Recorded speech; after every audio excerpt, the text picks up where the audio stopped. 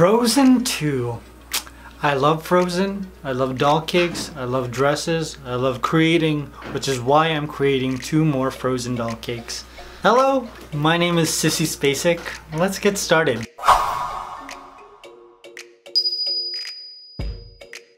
Now, just like all of the doll cakes before this one, I'm gonna show you some recycled footage.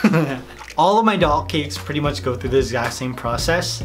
I bake a cake in my Wilton's doll cake pan, take it out, cut it into 3 equal layers, and add some buttercream in between each layer. You can do 4 layers, I do 3 because I like where it falls on the waist of the doll. Once I finished giving my cake a crumb coat, I started to create my first doll cake, which was Anna. Ooh, look at that belt. Now to create Anna, I'm covering my cake in a very large piece of fondant. This is about 10 inches in diameter. Now I'm creating folds, not smoothing it out so that I've got some fabric folds. It'll look like the bottom of a dress has a lot of flow. What color is this? It's kind of like a Burmese tan. Ooh, if somebody spilled a whole can of white paint in it. Almost like a champagne color. Now I gave my doll cake a very basic top. And then I'm adding some panels of fondant to create more fabric. Look at that. These panels just make it look like it's flowing. I use these on almost every dress. This was on the last Anna dress I created. Now if you want to see my first Frozen 2 doll cakes, there's a link for you in the description box. These are pretty stunning. I think the Elsa cake in this one is my favorite as well. I want to make sure that my panels look like the rest of the cake, which is why I'm using some fondant tools to kind of just blend it into the top. I'm also adding some lines to make it look like fabric folds. It looks like the fabric's being pulled while she's swirling. Oh, I've never seen anyone else do that, so I'm very proud. Did I come up with that? I think I came up with that. You did a good job.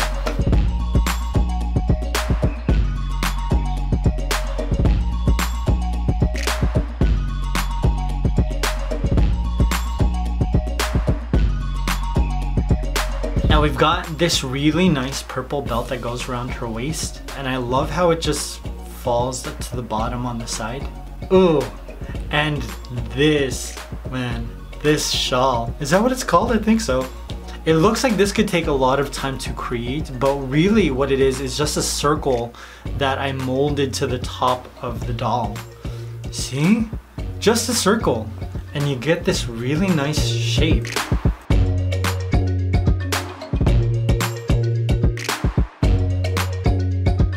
To create a lot of the details on Anna's dress, I'm using some royal icing. So now, ooh, now we got like, it's the same. It's like a Burmese tan.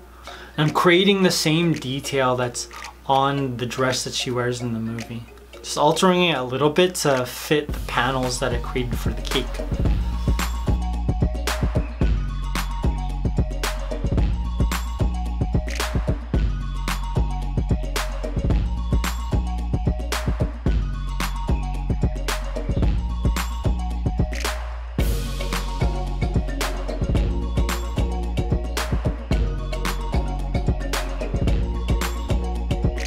I'm adding a little detail with some, ooh, what color is this? Oh, I get so excited when I get to use my cards. So we got a little bit of a cherry berry, and we also got a little bit of a mahogany cherry.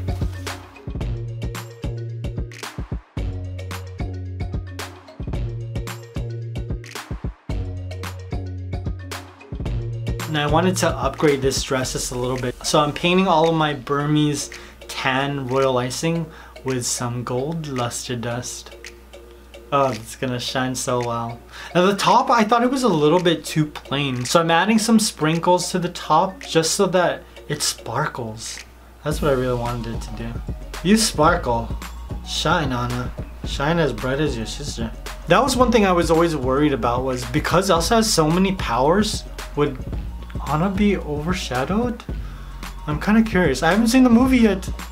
Please don't spoil it for me. Don't. Okay, well maybe I have seen it when this is posted, so you can spoil it for me. That's fine. It's not gonna be the end of the world, although I heard the end of the world is coming pretty soon. Once I finished with that, I finished my Anna doll cake, and wow, look at all that glitter. The detail, the shawl, and all of that is just beautiful. Now let's move on to our Elsa cake. Now to create Elsa, I'm covering my entire cake with a 10-inch circle of blue fondant. And what kind of blue do we got here? Do I have this? Man, I need to get more colors. I don't have anything light. How terrible is that? It's kind of like a sanctuary spa, but like 15 shades lighter. It's so light. I just tried to mimic the color that was on the dress. Let's create Elsa's top. I'm starting with white to create the shirt underneath her jacket, and then I'm creating her jacket with 2 panels. And I screwed up on this because the panels don't wrap around the back completely, and I was supposed to hide it with a cape, but I forgot to put the cape.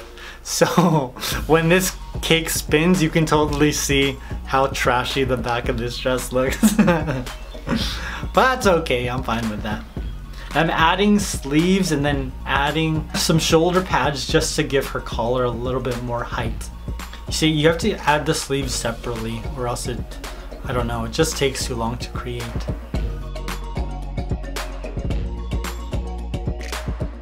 Now once I did that, it was time to add some painted detail. So I'm using some white luster dust that I diluted with a little bit of magic sauce.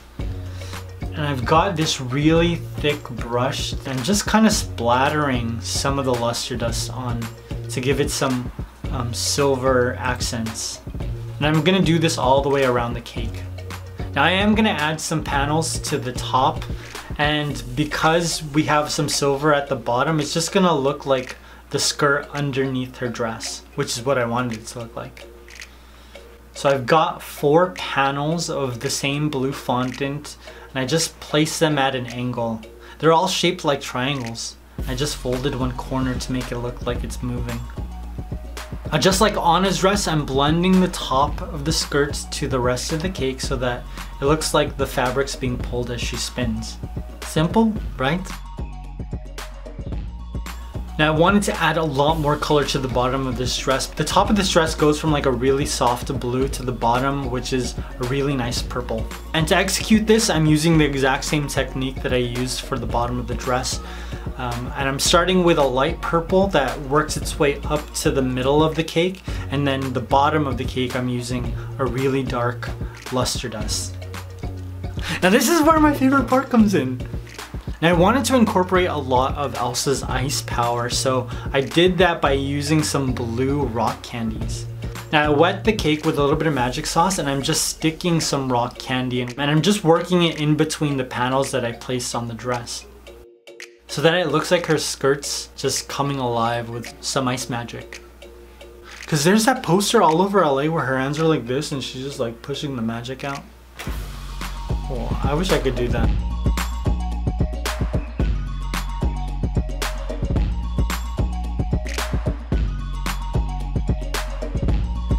I'm adding a tiny bit of detail to her shoulder pads and just creating some very small snowflakes. After that, my Elsa doll cake was complete. Look at all of that rock candy, man. This is definitely way better than the Anna cake, I'm sorry. But this rock candy does so much to upgrade this dress. And I love how all of the different colored blues work with the purple detail at the bottom. I think that looks stunning. I'm not saying that Anna's dress is terrible because I love the detail that I added with the royal icing. And I just like the overall presence that this dress has and how it works with her hair color. But yo, nothing compares to this Elsa cake. I want to create another Elsa cake just because I want to work with the crystal candy again.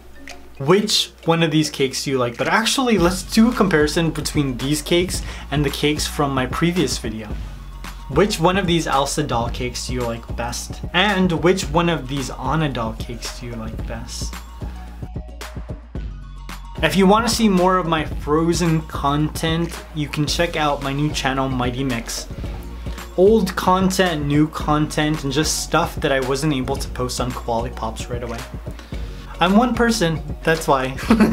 If you guys enjoyed this, and I hope you love Frozen 2 as much as I do. I haven't seen it yet, but also when this is posted, I probably have. I hope you guys enjoyed this. I love you. I'll see you very soon. Peace!